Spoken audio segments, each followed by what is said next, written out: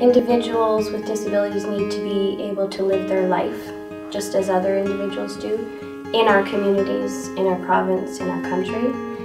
And that should be anywhere of their choice, not just specific places that are designed for them. What BCACL has done for us is enabled us to connect with families and people from other communities all around the Lower Mainland and even sometimes all around the province in terms of the conferences and things like that they put on. Of course, they become a big part of our lives in terms of adult services because Asher has turned 19 now, and the advocacy work that they do, and so much in terms of adding to the quality of our lives.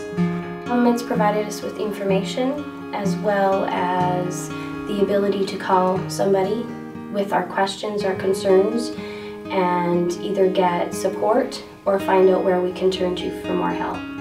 I think they have become part of our family. They've really helped, and especially as Darice has become more involved and as her voice has become more involved. That's a good support to me as a parent, and what it's helping me to do is begin to step back.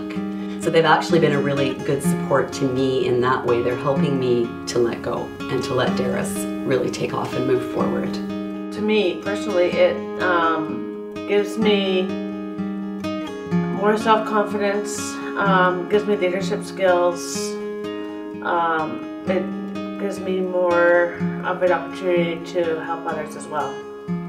Overall, it's been very strengthening for our family to be able to have those connections. We are not as isolated. We don't feel like we're walking a path alone anymore.